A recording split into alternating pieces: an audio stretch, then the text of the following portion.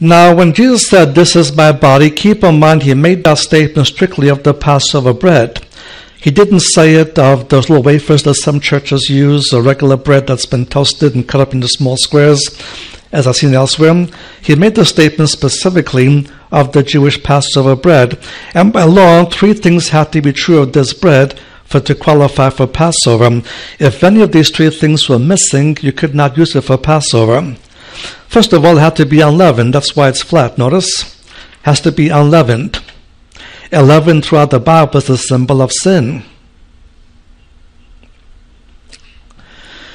And there's also pictures of his body, and that his body was unleavened, meaning it was sinless. Had he committed even one minor sin, would have been disqualified from being the Passover sacrifice. As it turns out, he was the only Jew who ever lived that kept the Mosaic law perfectly in the 613 commandments applicable to him, so he had an unleavened body. Secondly, notice it has to be striped. If these stripes were missing, it could not be eaten at the Passover. It has to be striped. And the body of Jesus was also striped by way of the Roman whip at the time of the scourging. As Zechariah even prophesied, not Zechariah, but Isaiah prophesied in Isaiah 53, with the stripes we are healed. Now the third element is it has to be pierced, so light will penetrate through the unleavened bread. If these holes were missing, it could not be eaten at the Jewish Passover. It has to be pierced. His body was also pierced twice, first of all by the nails of the crucifixion, and secondly by the spear in the side. As Zechariah chapter 12, verse 10, Zechariah 12:10 prophesies, "Someday will look unto him, they shall look unto him whom they have pierced." So by being pierced and striped and unleavened, it becomes a unique picture of the body of the Messiah.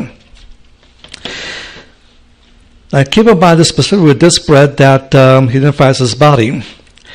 In this ceremony, tossed up the early part of the Passover, what's taken out of this 3-compartment bag is the middle loaf. It's broken in 2. Then half of it is wrapped up in linen cloth, and it must be linen cloth. Then hidden away somewhere, and there it stays for a long time. And then you finish the first ceremony, then you have the main meal, and then following the main meal, you have the second ceremony. It begins by removing the unleavened bread.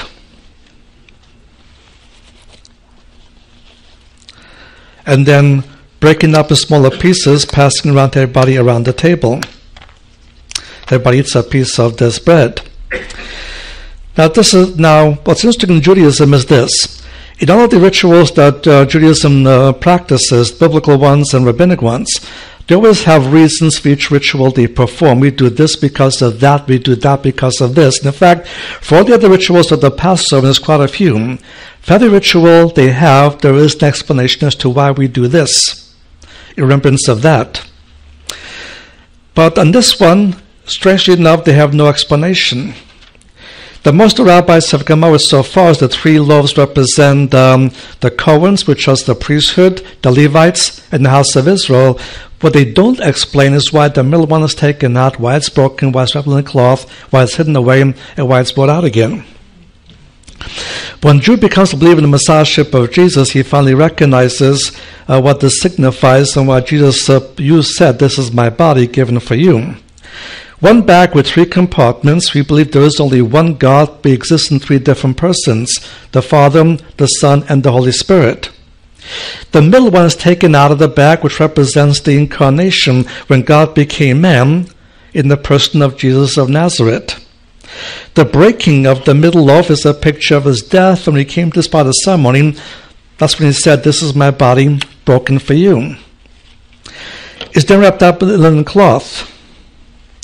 And the body of Jesus, when he came down from the cross, was also wrapped up in linen cloth. The hiding away is a picture of the burial. Then after supper, it is brought out unwrapped, a picture of the resurrection. Now, during the Passover service, you drink 4 cups of wine. Every cup has its own name. The first 2 cups are drunk before dinner. Then immediately after dinner, in connection with the unwrapping of this, you have the third cup, and the third cup is called in Judaism the cup of the redemption. The cup of the redemption. And in Judaism it symbolizes the physical redemption of the firstborn from the 10th plague. And in the case of Jesus, it's the third cup because he arose on the third day. But as a spiritual redemption involved, not a physical one. Then pieces are given over to each one around the family. And he taught in John 6, we must eat his flesh and drink his blood to have eternal life. And he interprets that to mean to believe that he is that Messianic king.